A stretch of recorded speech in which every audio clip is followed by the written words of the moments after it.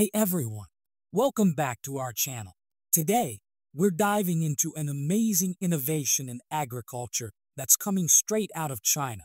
Imagine growing rice in one of the driest deserts. Sounds impossible, right? Well, China has made it possible. Chinese researchers have developed a groundbreaking method to grow rice in desert areas. Stay with us till the end to learn all about China's $100 million rice farm project in the desert. China, a country with 3.5 million square miles of land, but only 12% arable, faces a significant challenge in finding fertile land for agriculture. Researchers at Chongqing Jiaotong University have come up with a unique solution. In 2016, they discovered a special paste made from plant cellulose that helps desert sand hold water, minerals, air, microorganisms, and nutrients essential for plant growth. They tested this paste on a 1.6-hectare sandy patch in the Ulanba Desert, part of the Mongolian Autonomous Region. The once barren land was transformed into a productive farm growing tomatoes, rice, melons, sunflowers, and corn. China is keen on expanding rice farming to its deserts, like the Al-Shah Desert in Inner Mongolia. The government has launched programs to combat desertification and make the land usable. These programs include innovative techniques like water-efficient irrigation and drought-resistant rice varieties. China's efforts in desert rice farming are part of its goal to achieve food self-sufficiency while addressing environmental issues. The success of these efforts depends on various factors like climate, water availability, and specific farming techniques.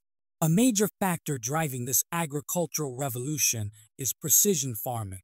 Chinese tech companies are developing advanced systems using AI, IoT, drones, and big data analytics to optimize farming practices.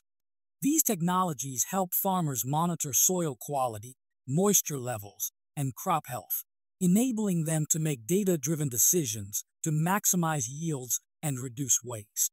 In Inner Mongolia's Ulanbu Desert, the local government is experimenting with 346.7 hectares of upland rice.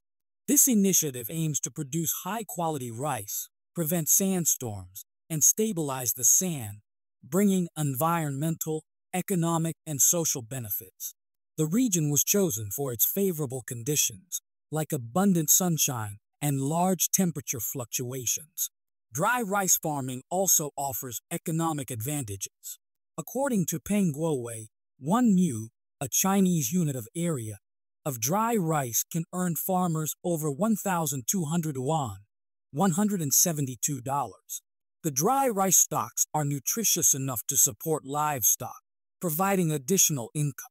Dry rice trials are happening across 16 Chinese provinces, including 1,000 hectares in Inner Mongolia and 100 hectares in Xinjiang. Peng hopes that once approved by the government, this technology can help other countries facing food shortages and water scarcity. That's all for today's topic. Stay tuned for more exciting updates, and we'll see you in the next video.